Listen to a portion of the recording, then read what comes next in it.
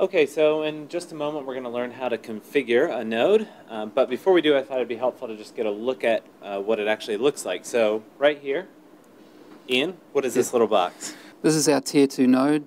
This is brand new for us, so a lot of people have been worried about having to have a big Solaris box, which is what we have in our DMR tier 3 and MPTIP, having a big server. But this one's designed to be small, it's quiet, there's no fan inside of it, it's all solid state, it doesn't heat up, it's a great little box, and it costs a fraction of our other nodes. So I think great. all the things people have been worried about should go away.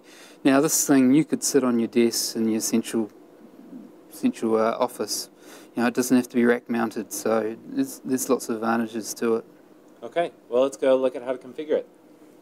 So as you can see up on the screen here, we are looking at a serious warning. So Ian, if I want to access the DMR Tier 2 node, how would I do that? So basically all you have to do is type in the IP address of the node into your browser and suddenly you can use it. Now, as you can see, it tells people that shouldn't be using it to go away, but for us we're going to head into the node. Now, with all our systems, you do have to have a username and a login. So I've already set that up for this system. So it's as simple as doing this, and now we're into the node. So this is your normal screen that you get when you enter a node. You can basically see the status of the system. So at the moment you can see we've got some alarms. This is because one of the consoles that was working on the system has been taken away. We had some demo consoles running on our system. But you can see we've now got nodes and sites are up and working. So let's say I want to add another site onto the network. How would I do that using this interface? You just click on the site, and now with the site screen. So this gives you all the configuration for the site. Now the first thing you need to do is add some channels to the site. So I'm just going to add a few channels here. Now I don't actually have a base station to use, so I'll just pretend to use one at the moment. It's pretty much as simple as this. Second part of this, all channels you assign a group to. So, well, first thing I'll show you. Okay, so this is this other side, and you see it's got two channel groups here, 127, 125. So if we wanted to hook this channel up on the first site to the site we just created, go back to our other site and we'd assign this channel by editing it. 127. And now any radio talking on this channel at this site should be heard by radios on the channel at the other side. Alright, so next question. If I wanted to activate an AIS connection to a console, how would I do that? The step to activate a console, we look down here, is what we have. It sits under telephony because all consoles are using SIP, and that's what we use to connect up to telephones. So in a way, to us, a console is almost like a phone connection.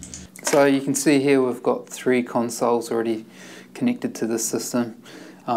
Each console you see is assigned a channel group. So once again, this is the same channel group we used on the sites. So basically we can add another one. We might want to add another console. John's console. And we say we also want that guy to be on channel group 127. Now, with SIP, there's several different ways you can assign connections. So we're saying this is an AIS connection.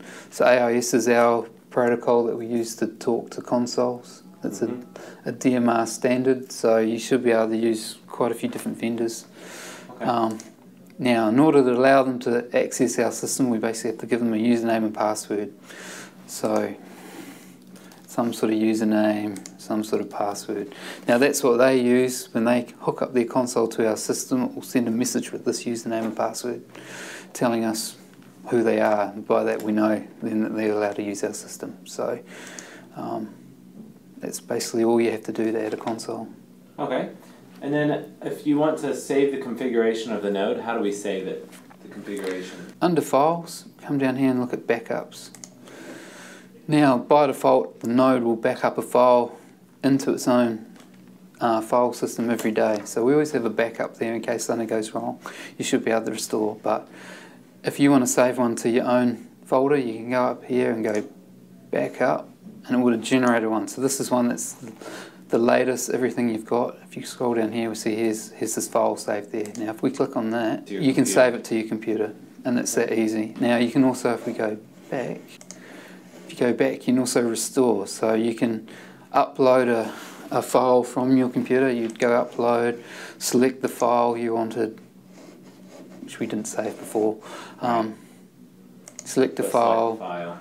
It will load it onto here, and then you just, it's sort of two steps. One is to load it onto the node. The second one, you select it, and then you just click back up, and that will restore that old database. Okay. And then last question, how do I properly end my session working on this node? So this is pretty simple. Go to log out. Make sure you want to log out. And there you go, you're back to the... Okay. Thank you again, Ian, and that's all we have for now.